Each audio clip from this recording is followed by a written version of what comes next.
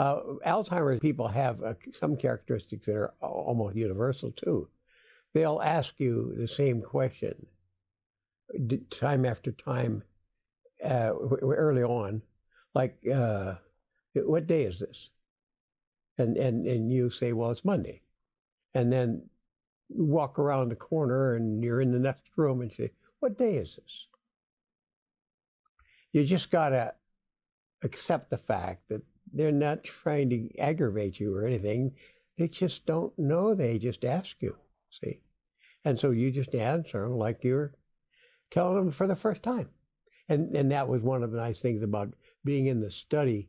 I knew how to respond to this sort of thing.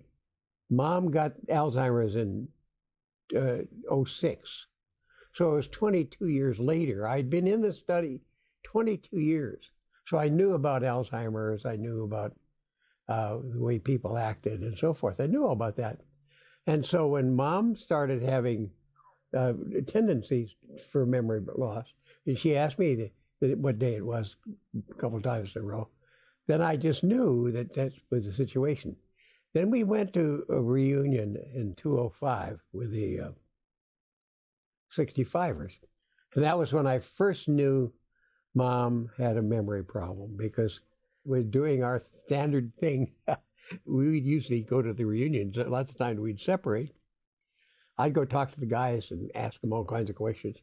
Mom would go talk to the gals and ask them all kinds of questions. Then when we go back to the room, we're just between events.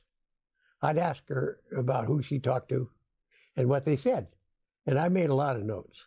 Well, Mom, that particular reunion, when we got back to the hotel and I'd ask her questions, she couldn't remember who she talked to.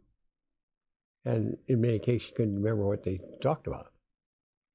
So that's when I came back and had an official exam, and they declared that she had onset Alzheimer's.